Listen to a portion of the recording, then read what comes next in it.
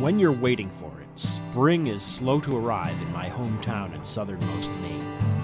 You can feel the anticipation in our backyard, which stretches to include our local school, Central Elementary. And a great way to use our anticipation of spring is to celebrate the new growth that is the heart of it. That's just what local chef and cookbook author Kathy Gunst has done, not just this spring, but throughout the past year. And last June, I was invited to the White House as part of Michelle Obama's Let's Move initiative, and I was one of 900 chefs that sat out in front of the Rose Garden. And I thought I was there as a journalist.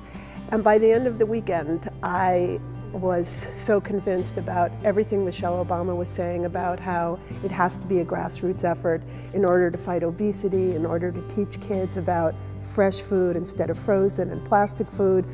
And I came home and I thought, I'm going to go to Central School. I'm going to adopt them. But we were warned there would be lots of problems and everyone would say no. But I called Principal Vicki Stewart and all she did was say yes. She was just amazing. She's like, yes, yes, yes, I want to do this. And this is a very exciting event. It is really cool. It's very cool. Honestly. I have been here teaching every single class from pre-K up till 3rd grade.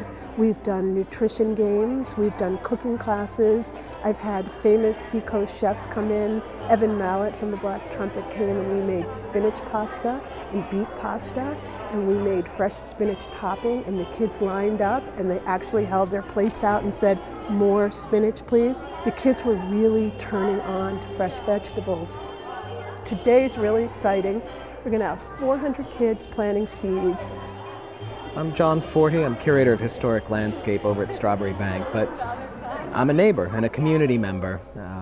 Kathy Gunst and I have worked together. I started Slow Food Seacoast, and I like to pair up history, science, social studies, and really help affect changes that get kids outdoors, help them think about gardening as something that's part of their skill set, that nature's a place they can be comfortable. So we came to do a seed planting today. I'm overwhelmed. I'm really hoping I don't get emotional. That will not be good. But it is emotional. It's so great. It's just thrilling. There's so many kids. We are so excited. If you could help me out and get into your great audience position, remember that means sitting so you're balanced. We have some very special guests. Most of you already know. Thumb in the air if you've done something in school with Mrs. Gunst. Just a thumb up high. Maybe you cooked pancakes, maybe you made smoothies, maybe you've seen her talking in the gym about the Hoop House project. She is becoming a famous member of Central School, and she brought a special friend today, and I don't hear this word very often, but John Forti, Mr. Forti, is a master gardener. Mrs. Gunst and Mr. Forti, come right up, please. We've been talking about gardening and the Hoop House since, do you remember last fall when you first got to school and I said, we're gonna have a garden, we're gonna have a Hoop House, and you're like, where is it? When are we doing it? Well, we're starting today. It's still too cold outside to put tiny seeds in the ground and make plants, so we're gonna start them inside, and when you're done planting at the end of the day, you're gonna bring them back to your classroom or to someone else's classroom that has lots of sun. Who knows what plants need to grow? Within our own historical memory, there were victory gardens that at the height of their success gave the nation nearly half of its produce. Just people growing in their backyards, saving seeds, canning.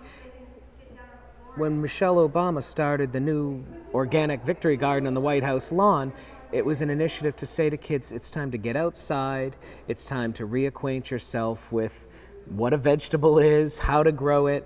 You hear what type of spinach it's called? Gigante d'inverno. That sounds exotic. It means it's big, big leaves. Because of your tall tales, you're planting 2 seeds. Can you guess what they are? Turnips and beets. Planting the seeds. Planting the seeds for the next generation. We were just talking earlier about the recent studies that are showing that kids on average know less than 10 animals and plants in their own backyard, but over 1,000 corporate logos. And All of us as educators and parents, I think, need to do a better job getting our kids connected up to the outdoors. Mrs. Hoyt's class is going to plant kale. We need passion from parents and teachers who are committed to teaching principles that are important in the way we eat, the way we live, but I also see it turning into a mainstream way of life. I never thought I'd see year-round farmers markets in our own community in my own lifetime.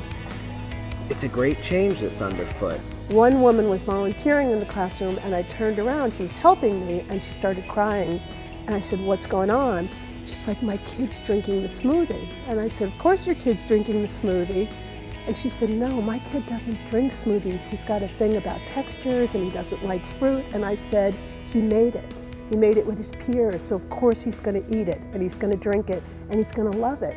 And she was so touched, and it was a real lesson in how we have come to learn in the United States that kids will only eat 5 or 6 things. It's one of the great myths of food in this country. Oh, kids only eat pizza and chicken nuggets. Well, they don't.